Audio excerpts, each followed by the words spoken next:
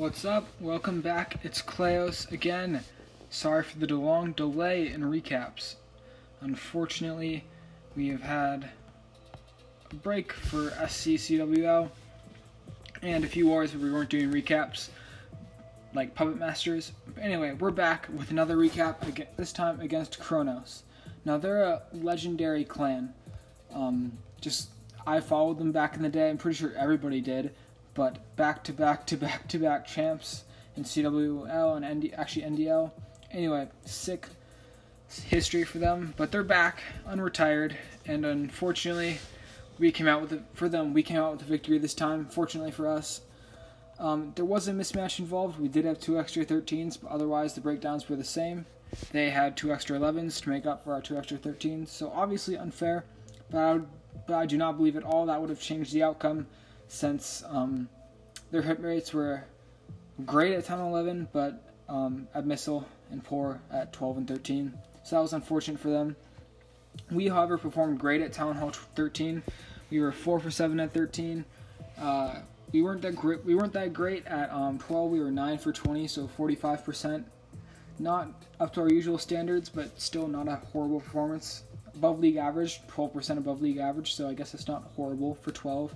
And for 11s, we cleared at 57%, so that was nice. For our first hit this war, we're going to show Feeble coming in on their base with the Zaplalo. So we did get some new members, so I'm going to try to get all the new members in a recap too. And yeah, so if you're not in this recap, I apologize. I had to cut a lot of good attacks in this one. So when I saw him do this hit, I'm like, well, that's not a lot of value for 7 zaps, or 6 zaps in a Quake. But he's going to make this work. His Sui is going to be excellent.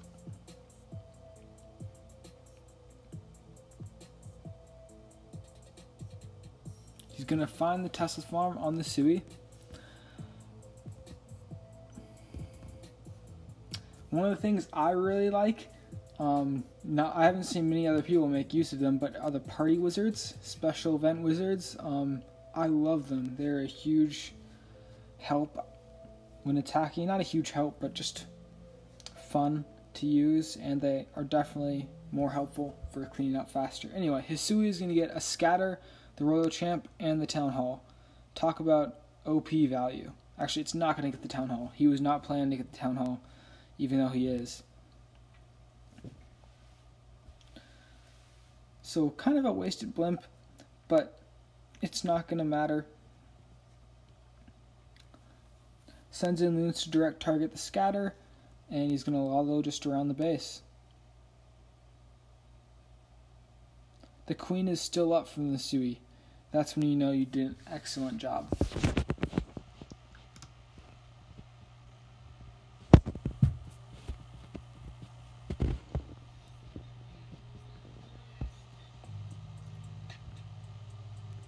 Eagle shots misses Loon, so no need to Warden.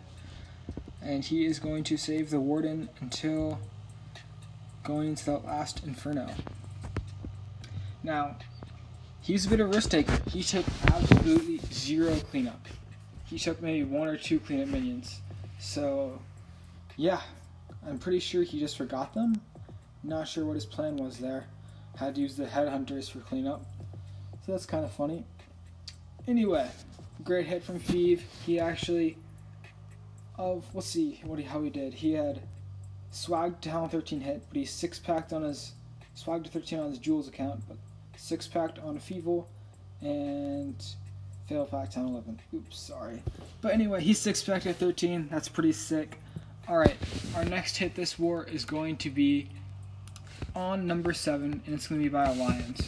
So Alliance is an OG member. Been in the clan longer than I have, but he's finally back in wars because he did take a bit of a break, and he is going to be back with the hybrid. Obviously, this is an internet Clash with Corey base, but I had to show Alliance because he's back, and we're glad to have him back. Plus, it's still a pretty sick hit.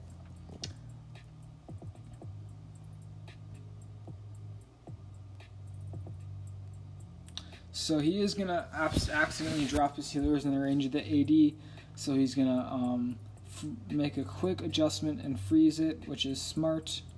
He does still lose 2 healers to it, which is unfortunate, but he does get the OP triple layer wall break, so yeah, not much this base can do.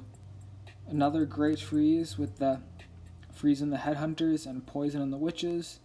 This clan was running a lot of troll CCs.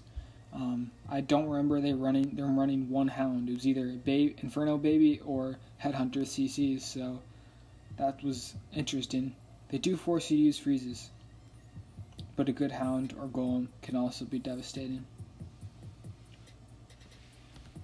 Siege Barracks at 12, and he's going to send the hybrid straight down the gut, starting it on the Town Hall.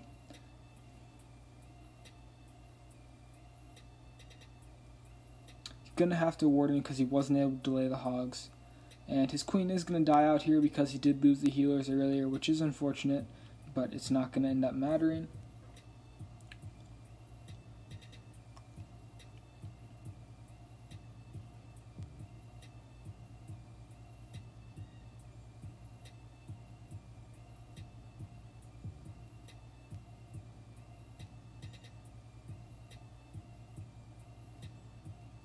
Yeah, so much is left up, and he's got enough cleanup, even to make up for the Troll Tesla farm at 6.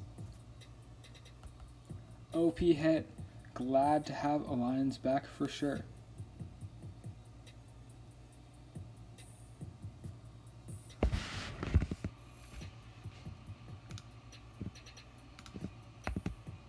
Our next hit will be Biscuit on 8. He does make the recaps a lot, but that's because his plans are just exquisite. So, unfortunately, I had to show this one because of how good of a plan it was. We were talking about it in Discord, and just watch how much he's going to end up swagging on this attack. And, like, normally Yeti Smash attacks aren't really, like, attacks where you swag things.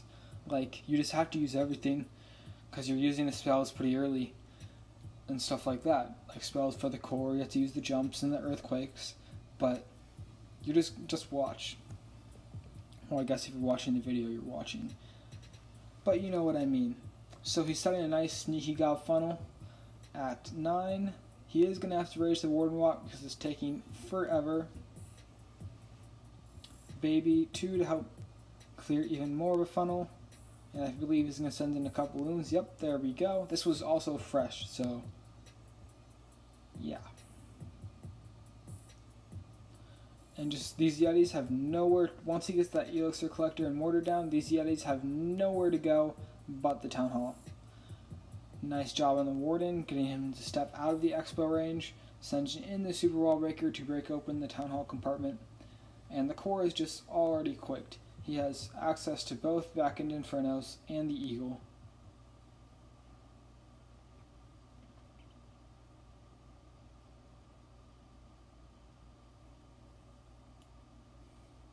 Delayed King to cut out the funnel on the 3 to 6 side.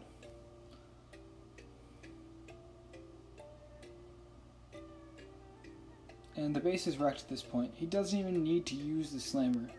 He's going to use it, so I guess so he doesn't time fail, but he definitely doesn't need the heal. Even though he is going to use the heal, because I guess he's nice and doesn't want to swag it, even though he really doesn't heal anything. So yeah, another OP hit from Biscuit this war. Nothing new. He, like me, is a big fan of the Party Whiz, which is nice. Always good to have friends in solidarity for the Party Whiz. Alright.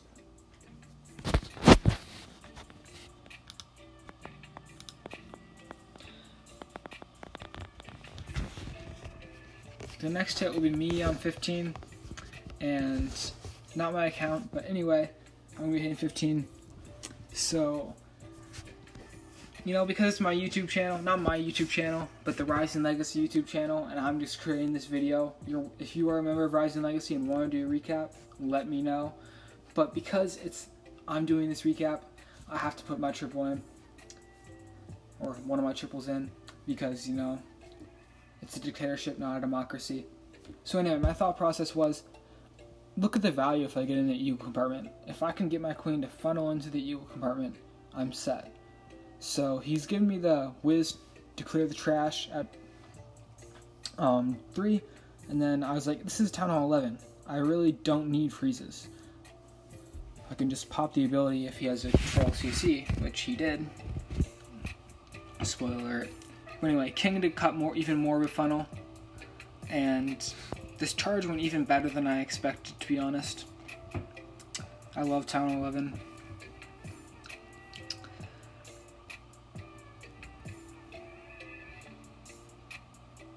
Two expos and a king on my queen, and she isn't even losing health because she's underage, but still. A little late on the poison, so I might have been able to avoid a queen ability there if I was a little earlier on the poison, but it's not going to matter. Once again, I screw up my minor split. It's like the second time that's happened in the last 4 wars, because I go with a 2-finger drop, and some go to the builder hut. And you're going to see some great heal placements here. It's a joke. That was a horrible heal. But it's not going to matter because of all the value I got. So when I'm playing for a Town 11 base, I look for pretty much minors primarily. So I look for bats first because bats are pretty easy. But most of these bases have good splash spreads, and it's hard to play in a bat attack. Bat attacks are pretty base specific. So then I look for the second easiest Town 11 attack, which is minors. And to do minors, all I need is to get one of the Infernos or the CC, or the Eagle. I need to get one of those 3 and the CC. So 3 things I need: CC, one of the Infernos or an Eagle, and I also need to create pathing. So you could use the Yeti bomb as well, but nobody uses that at Town 11. All you need to do is create a somewhat straight or somewhat L-shaped line of path for your miners, and that's what I did. I've gone 4 for 4 in the past 2 wars at Town 11, not to brag or anything, but again, just create the pathing for Town 11 and you're set. However, Town 11 is harder than that on some of these Eagle Island bases.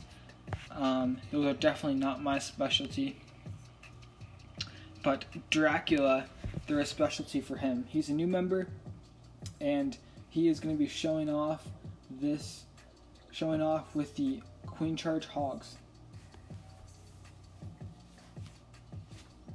Look at that transition, guys. I went from talking about Eagle Island bases to watching a replay of Eagle Island bases. I mean, I'm moving up in the world, even though I'm still screen recording these. Though I'm commenting while screen recording, so I guess that's somewhat better. And I have music. He's going to lure the CC with, I believe, goblins or archers, not sure. And it's going to go over to his queen as soon as the Inferno Dragon makes its long trip to the minion.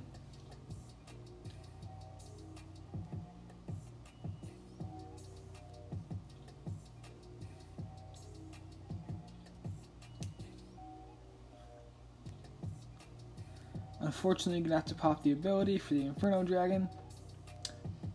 And I don't know, I doubt he was playing that, but his queen is going to beat the wall, which is nice.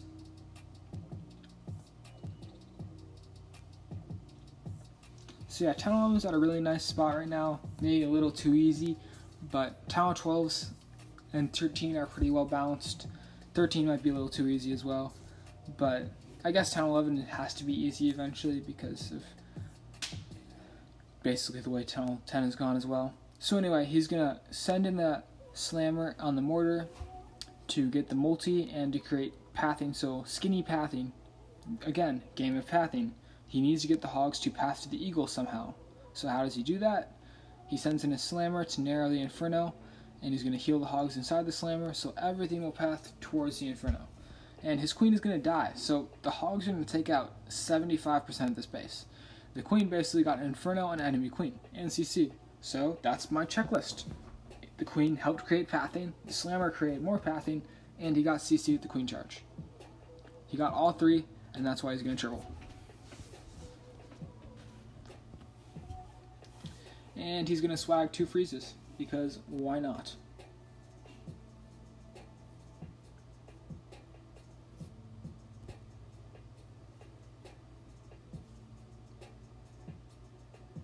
I guess he doesn't technically swag them, but he did kind of swag them. Great hit from Dracula, and overall, a great war from Rising Legacy.